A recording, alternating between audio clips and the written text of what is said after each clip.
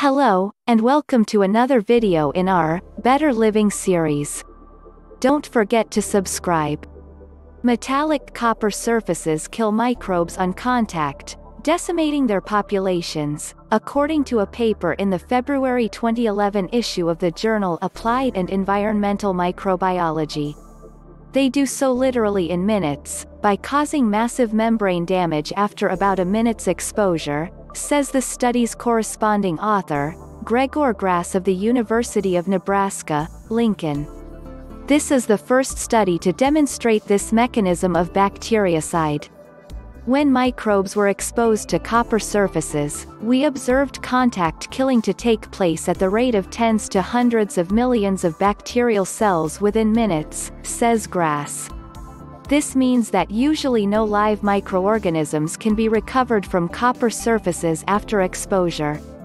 Thus, such surfaces could provide a critical passive defense against pathogens in hospitals, where hospital-acquired infections are becoming increasingly common and costly, killing 50,000 to 100,000 Americans annually, and costing more than $8 billion, according to one estimate. Still, Grass cautions that metallic copper surfaces will never be able to replace other hygiene-improving methods already in effect, although they will certainly decrease the costs associated with hospital-acquired infections and curb human disease as well as save lives.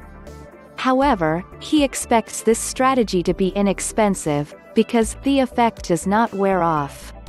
Critically, the researchers provide strong evidence that genotoxicity through mutations and DNA lesions is not a cause of dry copper's antimicrobial properties. This is important, because mutations can cause cancer in animals and humans, and the lack of such mutations in bacteria from copper means that copper does not endanger humans. The relevant experiment was particularly interesting. The bacterium, Deinococcus radiodurans, is unusually resistant to radiation damage, as its DNA repair mechanisms are especially robust. The hypothesis: if metallic copper kills by causing DNA damage, radiodurans should be immune to copper. It is not.